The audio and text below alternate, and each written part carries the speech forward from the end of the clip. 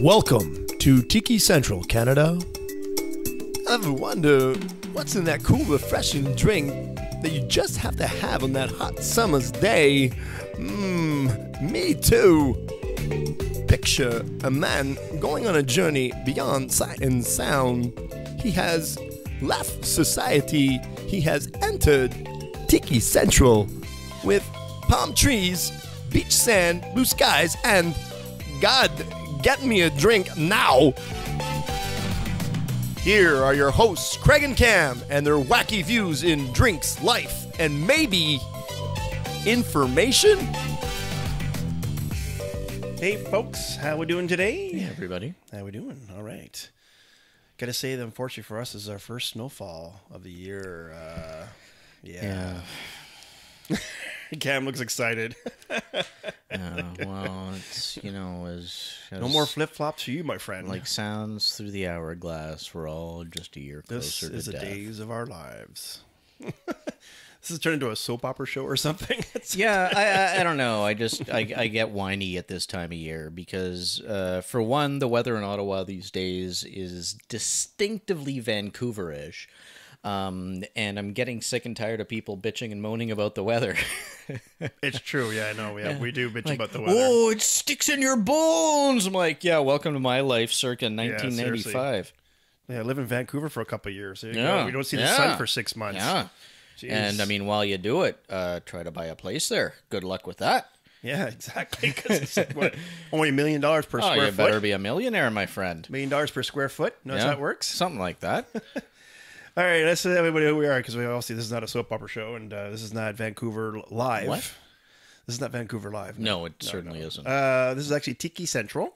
I am Craig. I'm your bartender, mixologist, and information for the hour. And my name's Cam. I'm the village idiot. Wait. Villages don't... Well, I guess they still do exist, but we live in a city. So are you the city idiot or the village idiot? Well, you see, in the 90s, I think, Ottawa and the surrounding townships were agglomerated into a single entity. But I'm still loyal to the original Ottawa, which, in my view, was a Ottawa Valley. village. The Ottawa Valley. Yeah, Is that what man. they used to call it? Ottawa Valley, I guess? I thought valleys required mountains. I don't know. I don't think so. We're going to get a lot of hate mail for this. Yeah, I know we are. Okay, let's go on to the show. Oh my God, it's gonna get too crazy now. So what are we talking about today, my friend? So today we're gonna do a Don the Beachcomber classic drink called 3 Dots and a Dash. It's an interesting name. Beep. That's what Morse we're gonna code. do. Morse code. Hey, very good. Yes, yeah, it's cool. Yeah, for sure. So 3 dots and a dash. Where did this name, where did it come from? Or maybe it's easier to ask where the drink come from. How about we start with that? The origin of the drink. Sure. Okay, so there we go. So, like I said, it is a Don the Beachcomber original cocktail, and a guy named Hank Riddle. Riddle me that. So no relation to Tom Riddle, a.k.a. Lord Voldemort. No. Oh, okay. Okay, that's too sci-fi for me. I don't know what that is. It's Anyways, fantasy. So Hank Riddle actually used to work for Don the Beachcomber. He worked for him for 40 years in different locations of Don the Beachcombers. And so he actually had a notebook, and he actually would write down the recipes. Okay, so before you go further, Yes. I do feel that a little, like a quick recap of who Don the Beachcomber is Sure. would be good just for our listeners. Sure, no I mean, problem. I obviously know who he is, so That's right, you're on the show. you're not That's just right. you're not just You're reminding just a me. book of knowledge. Here you go. Don the Beachcomber actually is the first, he basically is the creator of Tiki cocktail in the United States, in North America. He started his Don the Beachcomber location in the 1940s. I see.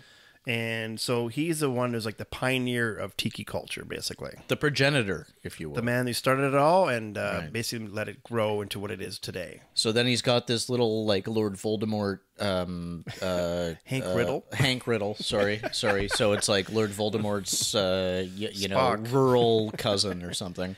That's it.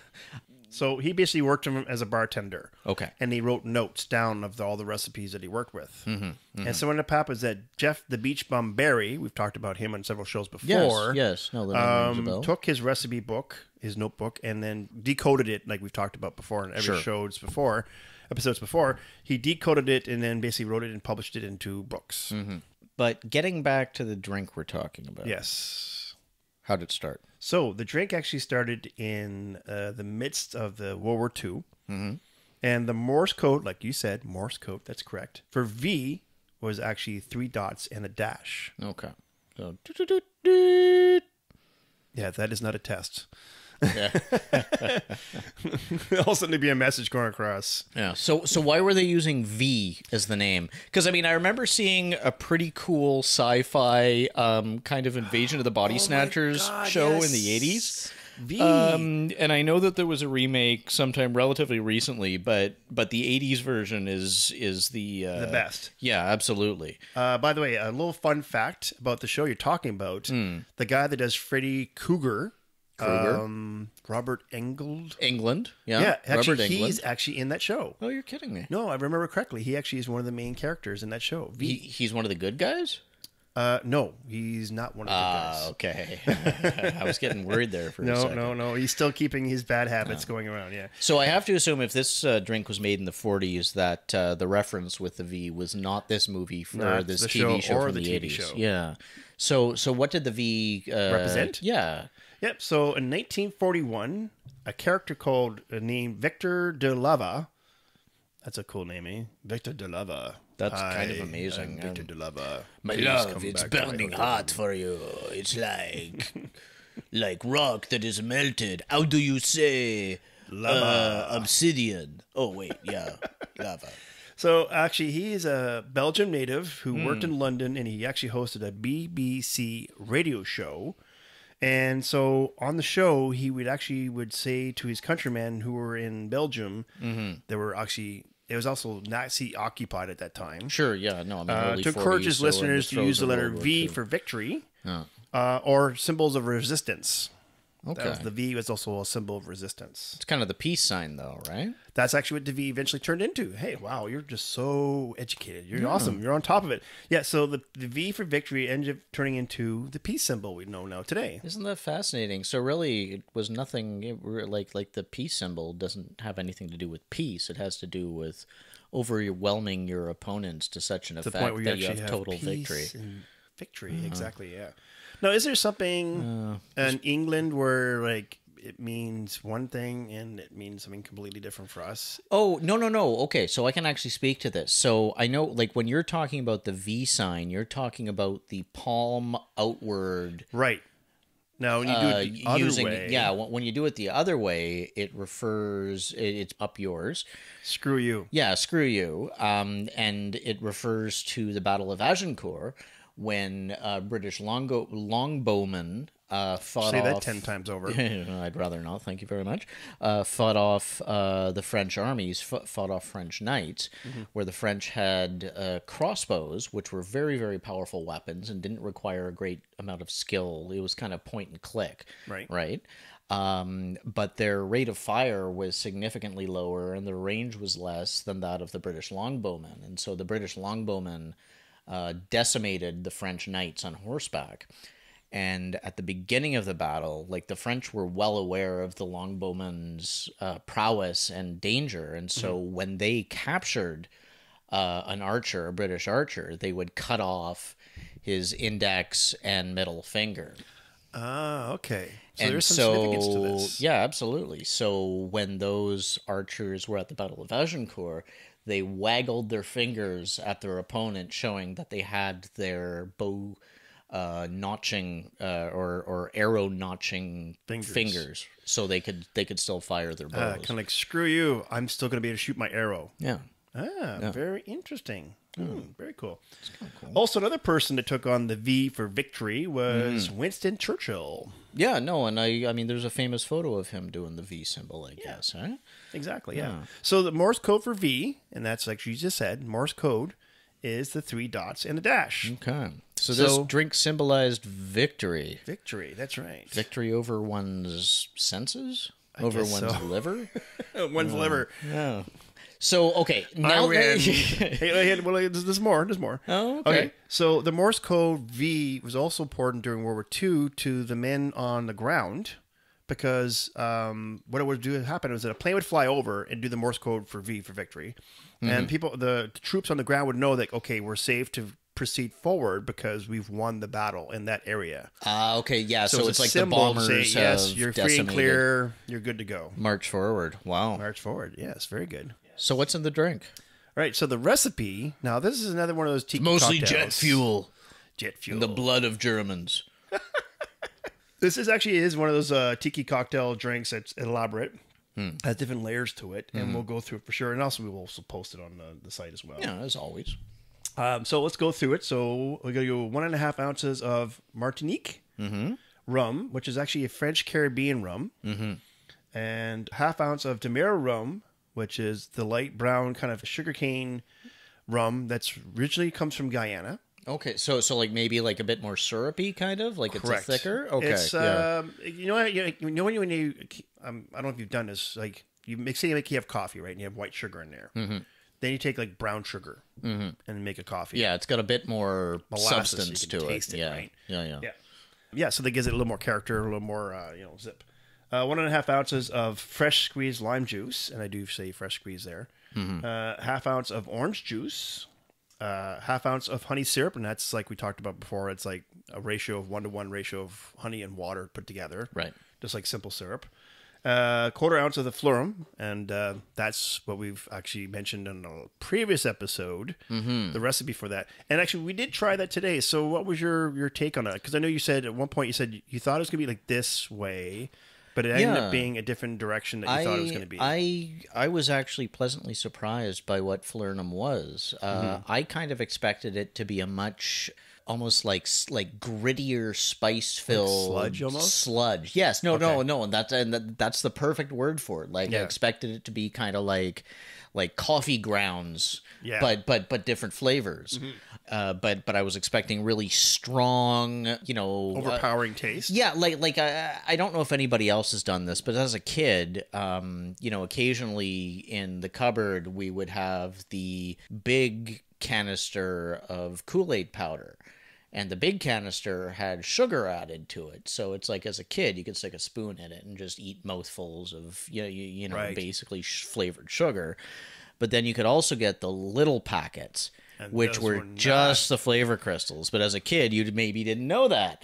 And you would, hit back. And so I was expecting something like that, like just bitter flavor, no sweetness, like no, yeah, exactly. Yeah. But in the end, it turned out to almost be like a really nice kind of lemony or citrusy, syrupy drink. Like I could actually see myself drinking a glass of it. Yeah. That's right. Slowly and ideally in kind of hot, humid weather. But I could absolutely see myself sipping away. It was very, very tasty.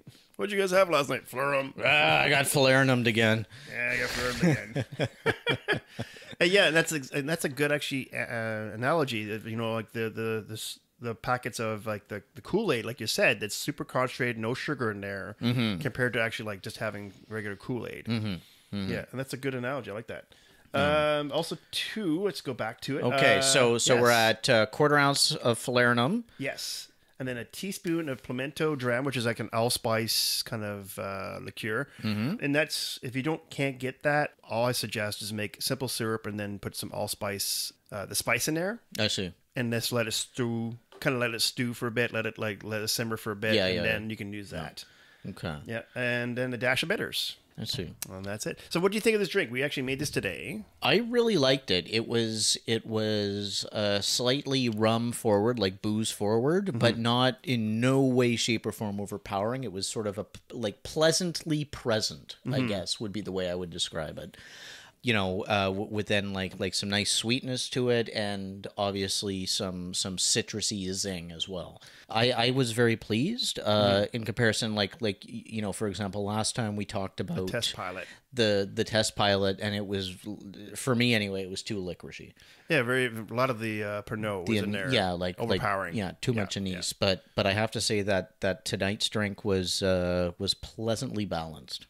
There we go. Nice. Well, one thing I have to ask you, though, is that, when we're doing these podcasts, you speak in very specific terms about, it's this, like measurements and this type of thing.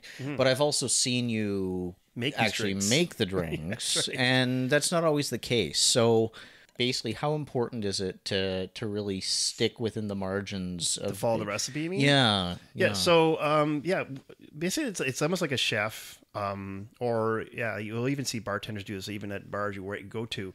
You follow the recipe to the T, but then also too, there's gonna be some things that are factors that might change the taste of the drink, and so Such remember. Well, like, it's gonna be an example. So, like, if people are like, well, I don't understand what you mean, Craig. Remember when your grandma would make your pasta sauce at home? Sure. Right? And she did have a recipe that kind of written on a piece of paper, and she would kind of follow it to the T. But then there would be a point in the cooking process where she would actually take the spoon and like taste it, and like, okay, it needs more oregano. And then she would like toss in a little more oregano or something, whatever. And then more interactive, right? Yeah, and let that simmer and whatever. And so it's the same thing with these recipes that we're giving you. Yes, you want to kind of follow it to the T, like the measurements and things like this, because obviously it's ratio we're looking at, right? Yeah. Like how much rum compared to lime juice or orange juice or whatever. Yeah. Also too, but something might be overpowering. So like we talked about with the test pilot. So the test pilot, if we actually just didn't put the Pernod in at all and just put in one drop at a time, I think we would have got the result that we would have liked. Right. Even though the original recipe said clearly 6 dashes of Pernod. Yeah. So... Well, and I mean, like every time the drink is made, it's being made with slightly different ingredients, even if they're, within the same category. Exactly. And, different like heaviness of water and all that kind of thing. Yeah, or like use an example like your lime. If you bought your lime fresh that day, sure, or it's been sitting in your fridge for a week, you're gonna have get a different result, right? Or the rum you buy, Jamaican rum compared to Barbados rum. Well, yeah, you're gonna get a different kind of taste altogether. So you'll see a lot of bartenders do this, and I'm sure we've all seen it, where a straw test, right? And you're like, what is he doing? So that's what they're actually doing. They're actually kind of like the chef taking a little spoon in the pasta sauce and tasting it, going, no, you know what? It's a little off. I'm going to fix it. So could you describe the straw test to our listeners? Yeah. So what you got to do is when you finish making this drink, you got to take a straw and you got to dip it into the drink, and then put your finger and just put it on top of the straw. So you're actually cutting off the the airflow. Pull the straw up towards your mouth, and then let the finger go. And what's going to happen is it's just going to be a small portion of the drink inside the straw. Right. It's like a little vacuum. It's going to capture, like a little vacuum. Yeah. And then once you let your finger go, it's going to release and it's going to go into your mouth. And that gives you just enough sample that you can like, okay, yeah, it needs a little something. Sure. Right? Okay. It's like grandma with a big, with a little wooden spoon in a big pot. And she's taking that little sample. Yeah, I got to kind of get the taste of what it's supposed to be like. So, are there any like well-known variations on this style of drink? Right. So you can try different rums, because like some of these rums are very exotic. Even for me, I had a hard time finding some of these ingredients. The Florum example, like if you don't have Florum, then you obviously gotta try to do something similar to it or whatever. Yeah, example like the rums. If you can't buy the rums as is, then just try to find something close to it. Right. Or just try the recipe with maybe rums that you have at home. Sure. Now, if you're just trying this drink for the very first time and you're buying, let's say, the ingredients for this drink, I do recommend, like we talked about before in previous episodes, do buy the rums in smaller quantities first. Yeah, so you don't like... So buy a Mickey. Yeah, you don't spend $50, $60 on a bottle and find out, well, I didn't really like that at all. And then you're stuck with a bottle you can't use. Yeah. Now, do you have any recommended garnishes for this type? Because, I mean, it's a pretty tropical drink. Yes. So the garnish actually for this drink is very unique in its way, and it's the only garnish you're going to see on this drink and no other drink. It actually is 3 cherries and a pineapple spear. So that is the ... 3 dots dash. Nice. Yeah. So is it shaken, stirred? You leave it alone and let it do its own like thing. James Bond, shaken or stirred. So this drink is going to use crushed ice.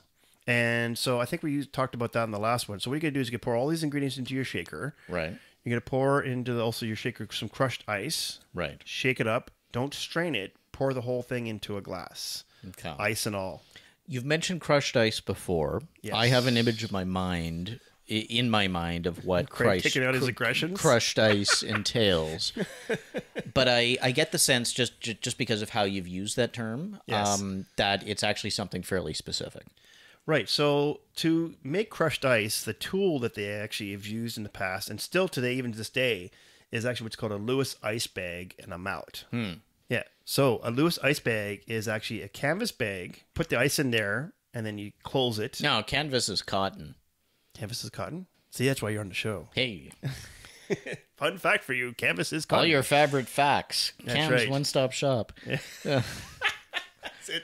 Well, what you got there, ma'am? I got That canvas. there? That's burlap, that is. Does it shrink in the dryer? Well, we'll just have to find out. That's it. So it's a canvas bag. Okay, canvas bag. Basically, you put the ice in there, you close it down, take your mallet, not a hammer. And the reason why you want to use a mallet, not a hammer, because a hammer is just going to obliterate the ice into powder. Sure, yeah. I mean, a Where a mallet's got sort mallet- of a wider head, And it's right? not as, it's rubber, right? A mallet or usually is wood. Yeah. Like it's a softer wood material. or rubber Yeah. material compared to steel. Yeah. Right? So it's not going to crush it down to powder. It's more kind of Looney Tunes violence versus like Bonk, bonk, bonk, Fight bonk. Club violence. Wow. Good scenario there. I like that. Yeah. I I was like trying to that. think of a movie with hammers being used. So the reason why these bags have been used through time is Mm-hmm. that back in the 1800s, there was no blenders. So to make this drink, You'd hire a guy named Lewis and then Say, get him this, like, here's go a over bag, here go and smash some ice. some ice. And get to it. We have customers waiting. Let's go. Damn. That'd be great. Like, for somebody who had pent-up aggressions and frustrations, it's like, yeah, I do. What a stress. I bet you people actually would pay.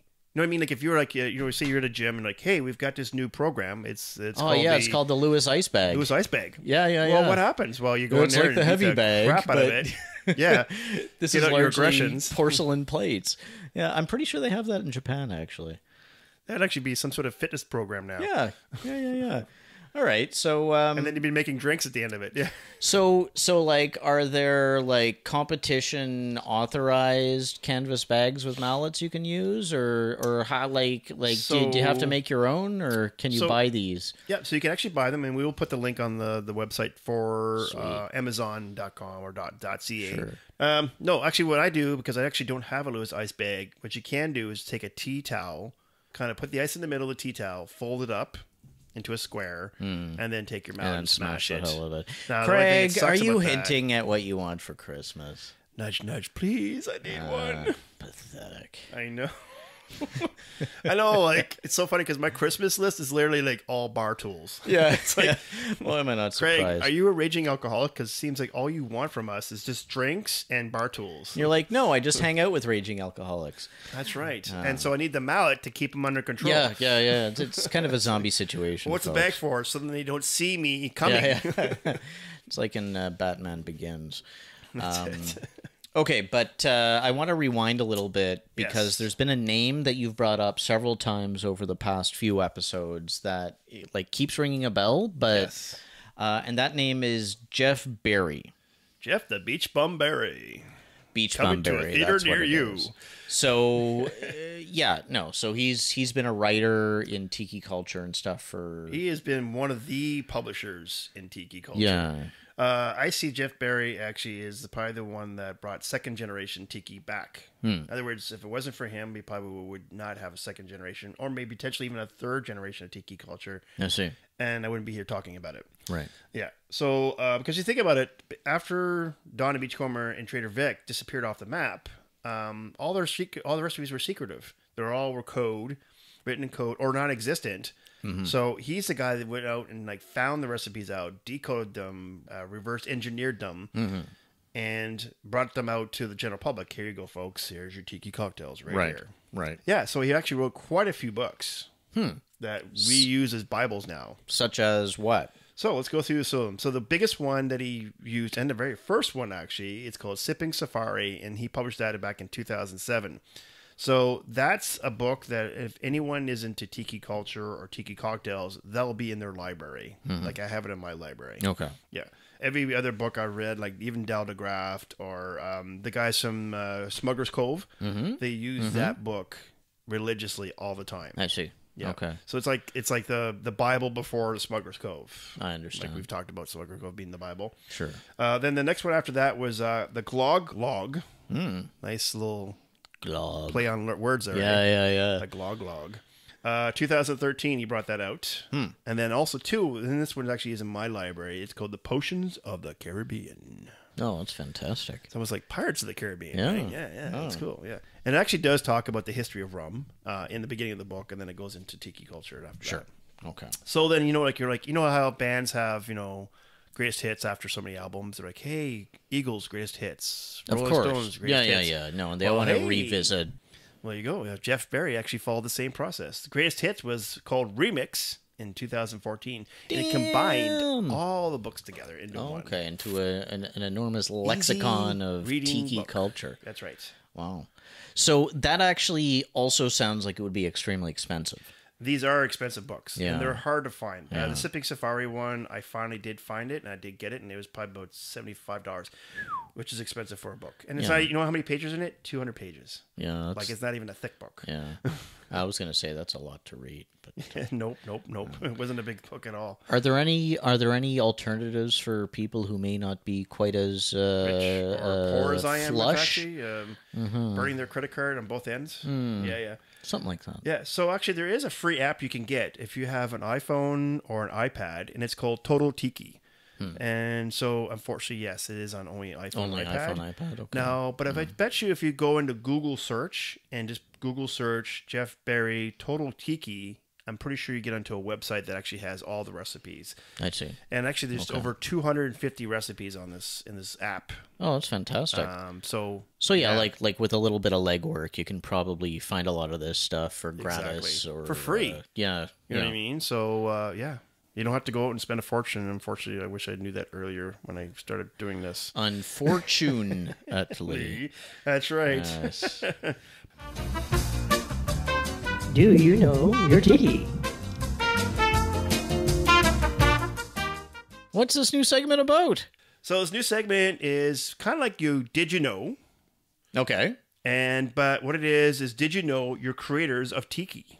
Ah, okay. So we're going a little bit more targeted. Of Tiki. Yeah. We're actually targeting the people who created the Tiki culture. Sure. The progenitors, if you will. That's right.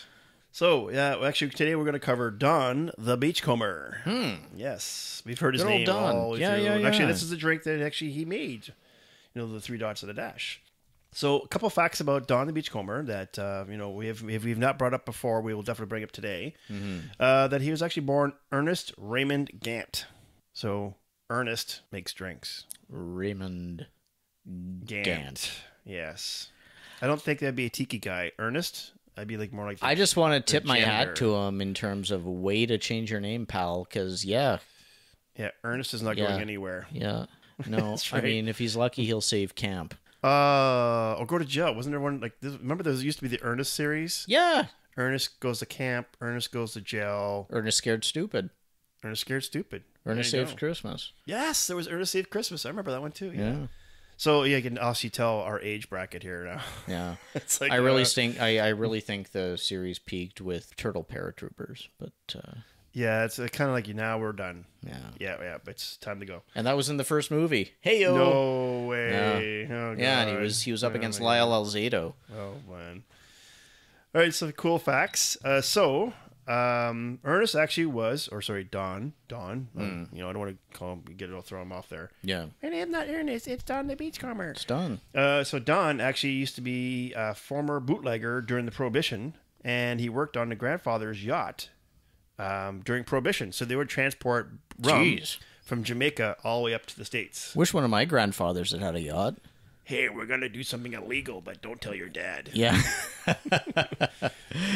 It's like, yeah. Sure thing, Grandpa. Yeah. We're going to be gone for a few weeks, but hey. Yeah. We're getting you out of your mother's hair. We'll tell them we're taking you to summer camp. That's all. Yeah.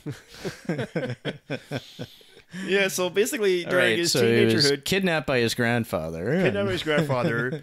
Bootlegging rum from Jamaica up to the States. This is all before he's even 18 years old. Wow. Okay, so this guy traveled all through the Caribbean and some of the Polynesia areas as well before he even turned 18. So then, here's a cool fact. So at 18 years old, right, he's done this now. He's traveled the world. He's bootlegged with his grandfather. Yeah. His dad goes, son, you need to sit down for a second. You have a choice here now. You can either go to college, and we'll pay for it, or we'll give you the money. That's right. If you act now, we'll give you the money, and you can do whatever you want with it. His grandfather, I'm sure, was in some ways kind of like, take the money, take the money. I'm glad my parents didn't do that. I was about to say the same thing because they said my that, life could have turned out a whole lot different. I'm glad my parents didn't do that because I'd be like, give me the money. What are you talking and about? awesomer. That's right. Seriously, just give me the cash. I'll be on my merry way now. I'm gonna be dead by 25 anyway. What the hell? So very obviously, surprisingly, Don takes the money and travels the world even more. Hey, let's go even do more exploring. Good for him. So on his journeys, he goes and picks up all kinds of artifacts and art and sculptures and stuff, and also the rum and these different places that he's been to. Plenty of rum. So when he comes back to Hollywood in the 30s, he's like, well, I'm going to open up my bar. And that's exactly what he did. He opened up the bar. He slapped all these artifacts and statues and stuff. Right. And it's all like, come over see the wall paraphernalia. And... from around the world, right? Right. Yeah. Yeah. And that was actually his stories he'd tell, too. Like, he would actually tell these stories to all these people coming into his bar, like, places he's been and stuff like that. Also, too, so this is how big Don the Beachcomber place was. So in 1948, now remember, this is 1948. So the Hollywood location of Don the Beachcomber was making $1.5 million in sales a year.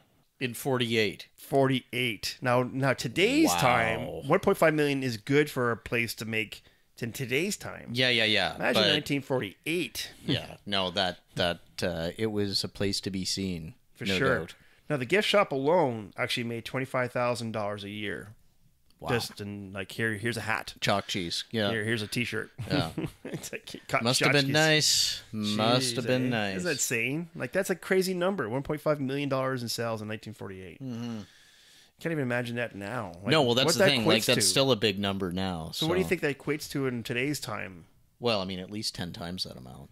That's a lot of cash. Well, that's why he built so many locations around the world, right? He just kept them going and going. You can buy a lot of tiki torches with that kind of money. Oh yeah, for sure.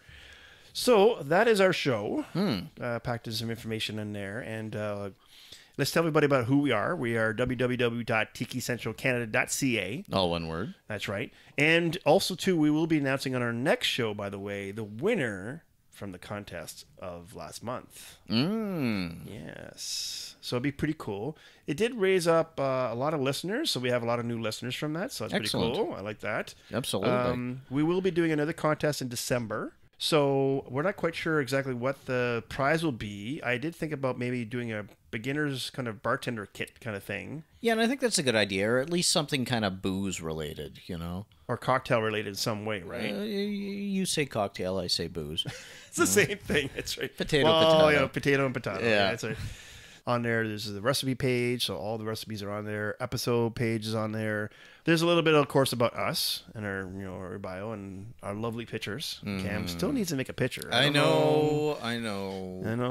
It was waiting for the tripod, I guess, to come in on Amazon, I guess. It's just the lighting's all wrong, You want to make the perfect picture, it seems like. You know what I mean? Like perfect. Like it's going to end up in a poster or somewhere. As Cam calls it, a regular picture. There we go. Yeah, with your cat, apparently. I don't know. Yeah, maybe I'll just take a picture of my cat. There you go and say, hey, this is me now. Here you go. Yeah. I self-identify Fully as converted. a feline. An elderly feline. That's it. Also, too, on there is a spot for subscribing to our show. So for iTunes, Google Play, and Player FM. Remember, folks, that we don't do any commercials or any sponsorship on our show. You guys are our sponsors. Our subscribers are our sponsors, which drive the show. And there's also, too, a spot on there for comments and questions. Please do ask. And also, too, to be on the show. If you think, hey, I want to be hanging out with these guys for a while and get some free drinks while I'm at it, then why not? That's why I'm here. Yeah, he filled out the ballot and he's never left. That's right. He's like, he sleeps on my front porch. Like, the show's done, Cam. Why don't you go home? Craig, it's your own fault for having a spare lazy boy. That's right. He sleeps with the dog. I don't know what's going on here. It's like Wiggle puppy. Oh, there you go. So on this note, I think we need to go grab some more drinks or maybe some more Florum. We'll just drink that straight out of the bottle. Here. Yeah. All right, buddy. All right, let's take off. Talk to you later, folks. Have a good night. Goodbye. Cheers. Well, I don't know about you, but I got informed. Guys, hey, guys, where's my drink?